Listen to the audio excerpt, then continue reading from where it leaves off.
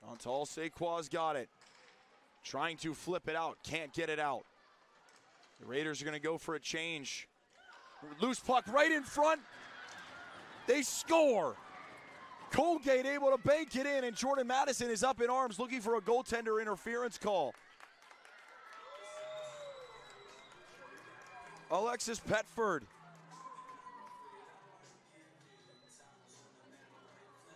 Will skate through first, and we'll get another look at this. You see the disruption there. O'Bain went right into Jordan Madison. You see Madison put the gloves up to try to keep her out of the crease, and then it was knocked in by Petford. Looking for a goaltender interference call. They're going to have a quick discussion here.